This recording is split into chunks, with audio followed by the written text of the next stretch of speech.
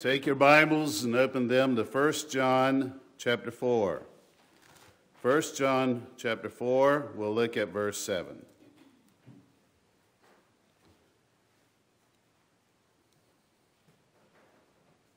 And in these words we find this. It says, "Beloved, let us love one another. For love is of God, and everyone that loveth is born of God and knoweth God."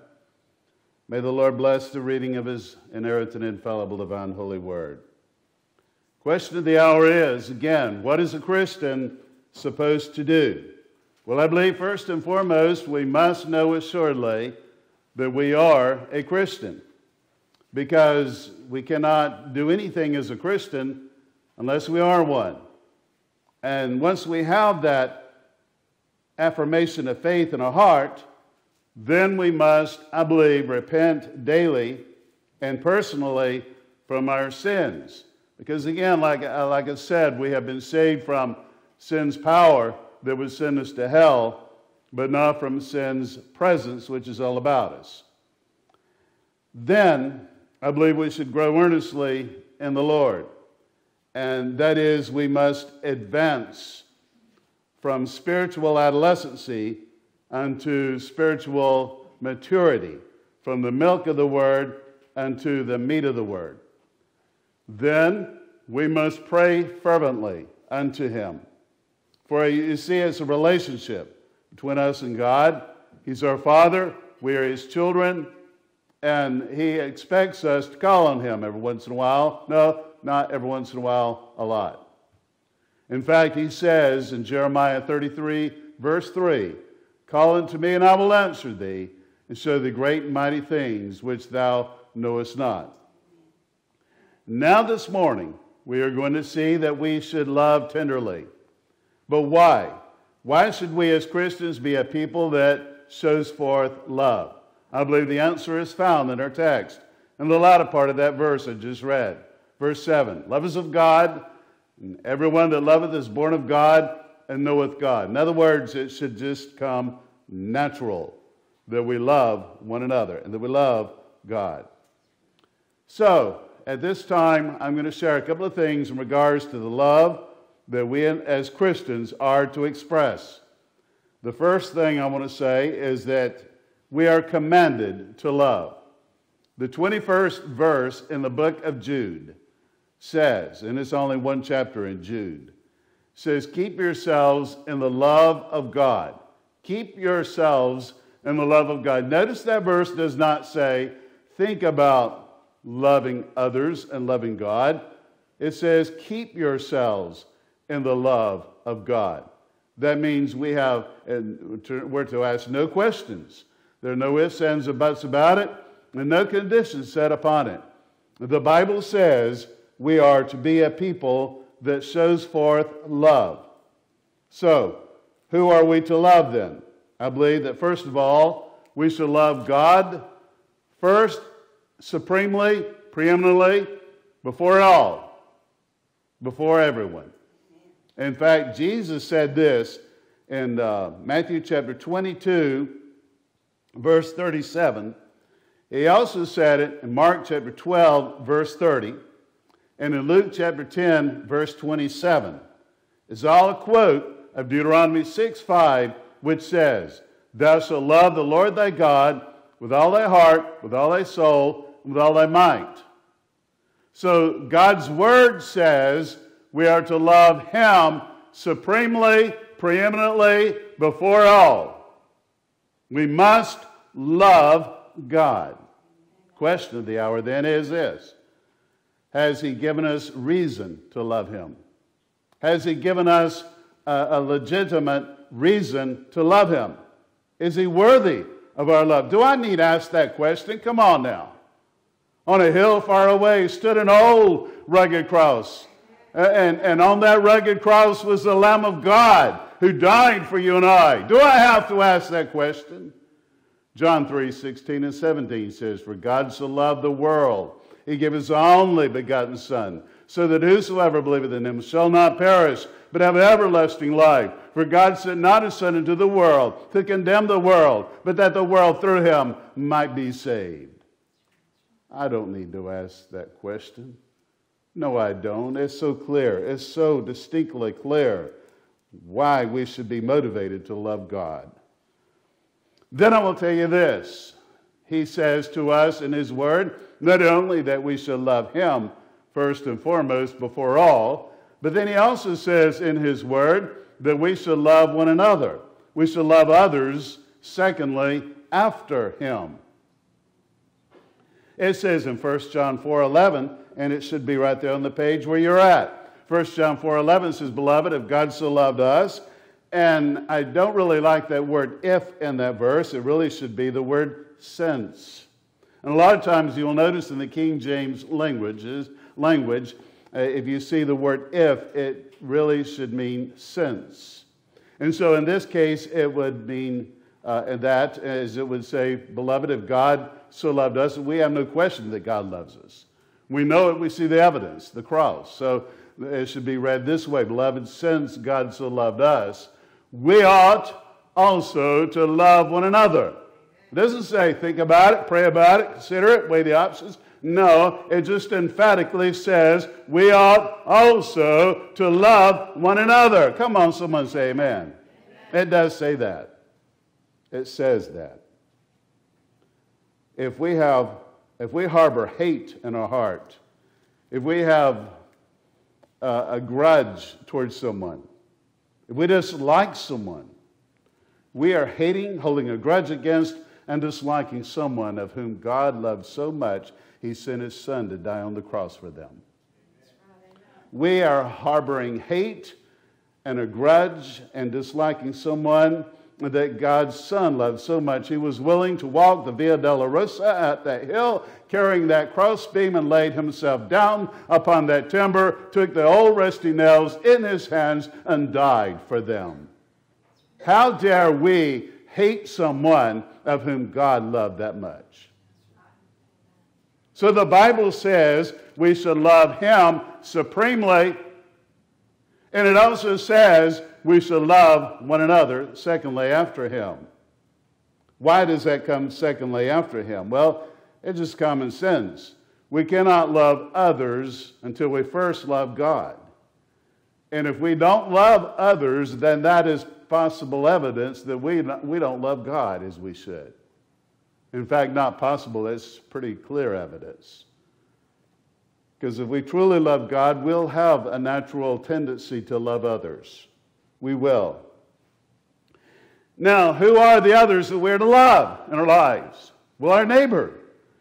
It says to us, and again, Jesus quoted this. He said in Matthew chapter 22, verse 39, in Mark chapter 12, verse 31, and in the latter part of Luke chapter 10, verse 27, he said, Thou shalt love thy neighbor as thyself. So we should love our neighbor. And those were quotes by Jesus of Leviticus 19:18, which says, Thou shalt love thy neighbor as thyself. And then God signed off on that and said, Because I am the Lord. Why should we love our neighbor as we love ourselves? Because God is Lord, and he told us to. Now, who is our neighbor then? It was a rich lawyer who was asking Jesus that question when Jesus told him. And then he gave him the story of the Good Samaritan in Luke's version of this. Who is the neighbor? Well, I should say that our neighbor is anyone and everyone who lives and dwells within the shadow of the steeple of our church. That is everyone who is in our community. They are our neighbor. You say, well, there are drug addicts in our community. There are alcoholics in our community. There are domestic abusers in our community. There are all kinds of people that live around us that speak vile and corrupt language, and they are just horrible people. And I cannot love them as my neighbor because of who they are or because of what they do, because of how they live. Listen, let me tell you something. I believe with all of my heart that many were like that were in Matthew's home when Jesus went to the tax collector's home and ate dinner with them, and the religious hypocrites, that is the Pharisees and the scribes, came and approached the disciples and said, "Why eateth your master with publicans and sinners?" And Jesus said, "They that are sick need the physician, not they that are whole." And so let me tell you that everyone within the shadow of the steeple of our church, no matter who they are, no matter how they look, no matter how they talk, no matter what languages they speak through their mouths, no matter what level of education they may have, it doesn't matter who they are, we are to love them. We're to love everyone. We're to love everyone. And our neighbors include everyone that we come in contact with. It is the lady that checks us out at the grocery store when we're in line. It is the man who is behind us at the traffic light when the light turns green and we don't take off quick enough and he honks his horn at us and we get mad. No, wait a minute, that's our neighbor. We're to love our neighbor. It doesn't matter who it is, anywhere and everywhere. When we come in contact with people, they're our neighbors. And the Bible says we must love them. And if we truly love God, I'll tell you, it should come natural. Then I will say that the others that we are to love not only includes our neighbor, but it includes our family. It says in the Bible that a husband should love his wife with the same kind of love that Christ loved the church and gave himself for it. That is, in other words, a sacrificial kind of love. It says also in God's Word that a wife is to be submissive to her husband. That is, she is to love him tenderly with all her heart, supremely and preeminently, and again sacrificially. It says in God's Word that parents are to love and nurture their children.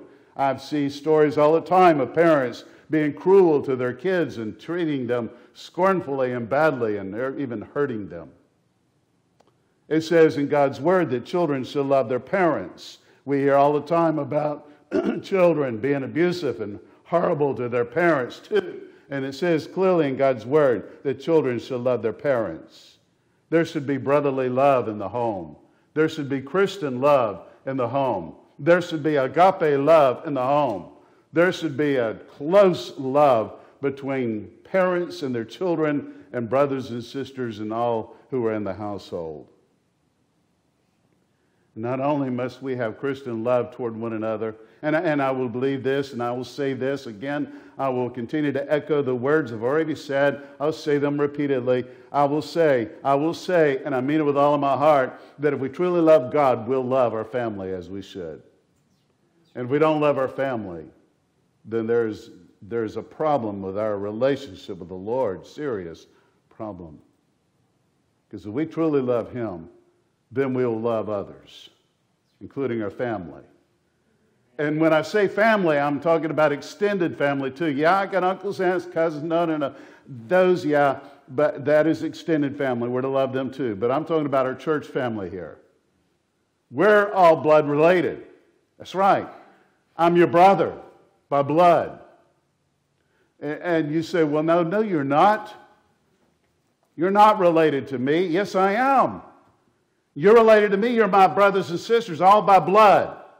That is the shed blood of the Lamb of God on the cross. He adopted us, and He signed the certificate in His blood. He sealed it with His Holy Spirit, and we are all blood related. We are blood related to one another. We are the family of God. We are brothers and sisters. He is our Father. We are His children, and we are to love one another in the church. But that man over there, that woman over there, said something to me one time that hurt my feelings. Get over it. But no, Pastor, you can't just say that. That man over here, that woman over here crossed me one time. They did something that is unbecoming of a child of God. Forgive them and get behind it and go on. Because we're a family. And as family, we should love one another. In fact, I asked God to give me a verse to address that. And this is what He gave me. Romans chapter 12, verse 10, be kindly affectioned one to another. That means love one another with brotherly love, in honor, preferring one another. We should love others before we love ourselves. And if we love God, we'll learn how to do that. And then the others includes not only our neighbors and our family and our extended family in the church, but it also includes, listen to this, our enemies. We all have someone probably that doesn't like us. I would imagine. I'm in a leadership position. I'm a pastor. So I know I've got people that probably don't like me, and that's all right. I love them. You know, I thought about this week. What if someone doesn't like me? That's an issue between them and God that they're going to have to resolve with Him. But as far as me on my end, I love them. If there's anyone that feels like they just can't stand the ground I walk on, that's all right. I love them. You know, Jesus told us to love our enemies. He said in Matthew 5, verse 43, love your enemies. Do good to them that hate you. Pray for them which despitefully use you and persecute you. And He would never ask us to do anything that He would not do Himself. Do you know that Jesus had enemies? Oh, yes, He did. You read all through it in the Gospels, and you see how those religious hypocrites have been preaching on Sunday nights here recently. Those men, they hated Him, and they wanted Him killed. They wanted Him destroyed. They wanted Him killed. Yes, they did. They turned Him over unto Herod and to Pilate. And they ultimately saw their wishes come to fruition when they saw Him die on that cross. But they did not see this coming, and that is when He came forth alive from the dead. He told them, but they didn't believe it. But He had enemies. The Apostle Paul was once his enemy. His name was Saul back then, but he was an enemy, and Saul knew all about the enemies of the cross of Christ. In fact, he wrote these words in Philippians 3:18. He said, many walk, of whom I've told you often, and now tell you even weeping, that they are the enemies of the cross of Christ. They are the enemies. You know, what did Jesus do with His enemies? Did He say, God, send down multitudes of angels to trounce them, to pulverize them into obliteration? No, He did not. He did not do that. He said, I'm going to the cross for you. I will die for you. For whosoever will call upon me to receive me as Savior. So, we are to love God. Who are we to love? We're to love God preeminently and supremely before all. And we are to love others. And our others are our neighbors, our family, and even our enemies. Now, the next thing I want to say is we are taught how to love. By whom? Who taught us how to love? Well, let me say, we have all received life lessons on how to love from God the Father Himself. See, God the Father created this world, and He gave us a great place to live in. You know, I hear all the time about people in politics talking about climate change, and that's everyone's personal opinion. But let me say what I think is truly destroying the world is nothing to do with the climate. It has to do with sin. It is the same thing that caused God to send a universal worldwide flood during the time of Noah. It is the same thing that caused God to send fire and brimstone upon Sodom and Gomorrah. Yes, it is sin. It is wickedness. It is immorality. We have messed up this beautiful world that God has given us with sinful lives and with sin in our hearts, and we need to ask God to forgive us for that. But He has given us a beautiful life to live in. Life is good. Life is good. And many will say life is not good. Life is hard. When we put things in perspective and realize that we as Christians are bound for heaven, it should help us get to the understanding that life is not as bad as we sometimes think it is. We've got a lot better off than we ever would understand if we just put it in perspective. And let me tell you something. David understood it. David understood that life was good and every day was a day to praise the Lord and thank Him. Every day we wake up, we ought to say, God, thank you for giving me another day. Thank you for giving me a day to love my family. Thank you for giving me another day to live my life. Thank you for giving me another day for me to be a witness for you. We ought to be like David, who said in Psalm 118, verse 24, this is the day which the Lord hath made. We will be glad and rejoice in it. We will rejoice and be glad in it, it says. Then I will tell you that we have been taught by God the Father life lessons on love and His judicial punishment of sin and His sacrificial forgiveness of sins. It's all summed up in one verse, Romans 6:23. For the wages of sin is death, but the gift of God is eternal life through Jesus Christ our Lord. Amen. Then I will say that we have received life lessons on how to love from God the Son. Not only from God the Father, but from God the Son. You look at it. Just go from Matthew chapter 1 and read all the way through John chapter 20.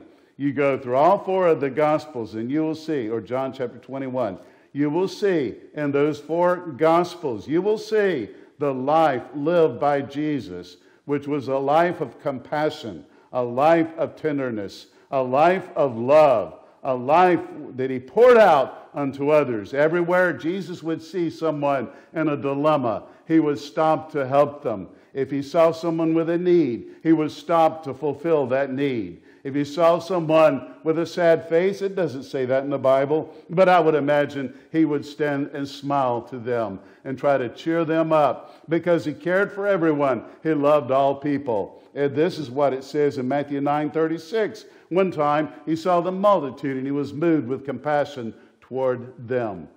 Hey, I'll tell you, when He saw the Samaritan woman sitting at Jacob's well, He saw a woman who had a need, a spiritual need, and He loved her so much that He went to her and met that need. I will tell you that when He saw the man at the pool of Bethesda in John chapter 5, He saw a man who was crippled and could not walk. He saw him and He loved him, and He automatically stopped and responded and told that man, take up your bed and walk.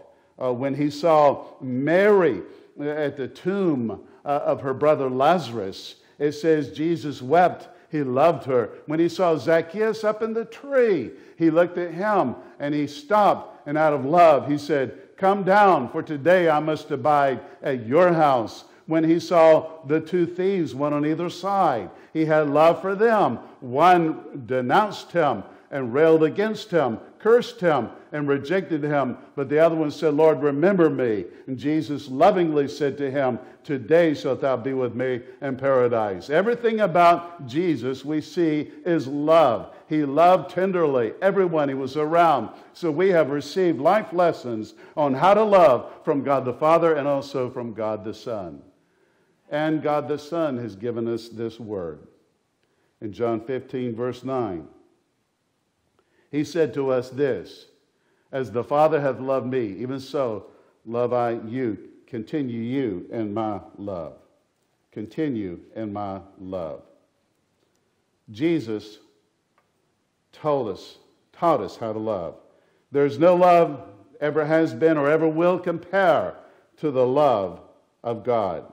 1 John 3:16 says, hereby perceive we the love of God, because He laid down His life for us. And then the latter part of that verse says, and we ought to lay down our lives for the brethren. So as He has loved us, we should love one another. Yeah, here's what we need to do. What must a Christian do? We must know assuredly that we are a Christian, that we know that we know that we know we are bound for heaven. We must repent personally from our sins every day, all the time, because we are confronted by the devil every day with temptations, and we sin because we're human. And we need to grow earnestly in the Lord. Yeah, it's time we get serious about spiritually growing up. And we do need to pray fervently unto Him. That is passionately and hard. Yes, we need to do all of those things. But as children of God, we should and must love tenderly. Does everyone hear me? We must be a people that are a people of love. In conclusion, I'll tell you about a little girl one time who was a Christian, a young child. And she said, she was told that Jesus was in her heart. And she told her mama one day, she said, "Mama, how can I tell Jesus I love him?" And her mama told her different ways, of course. And then she thought of something herself. She said, "Here's how I'm going to tell Jesus I love him.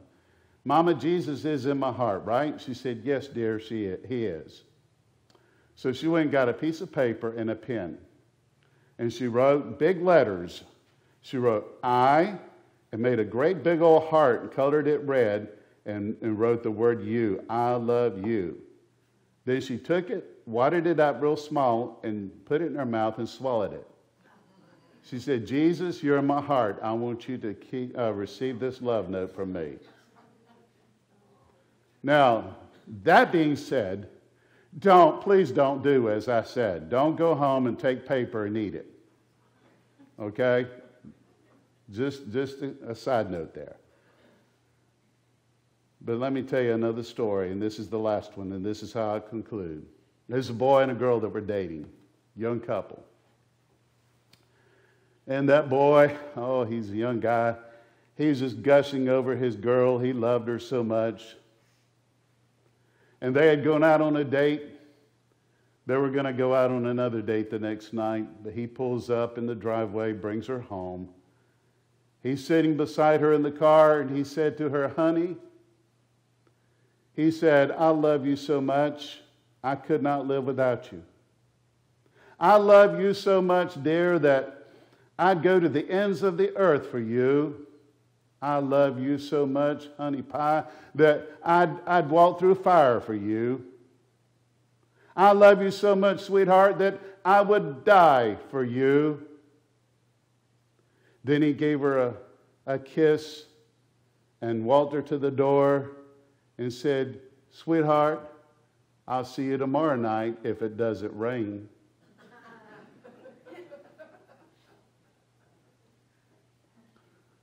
Our actions speak louder than words. It's easy for us to say, "God, I love you." It's easy for us to say, "God, I love others. I love my neighbors. I love my family, my church family. I love my enemies, and I forgive them. I love them dear to my heart." It's easy for us to say words, but boy, how it speaks volumes when we show forth our love through actions. God wants us to love tenderly, and he wants us to prove it in our lives by our actions. How tender is our heart? Do we truly love others as we should? Do we truly love God? If we'll love God, we'll love others. That's where it starts. And he's given us reason to love him for all that he has done for us. Let us pray.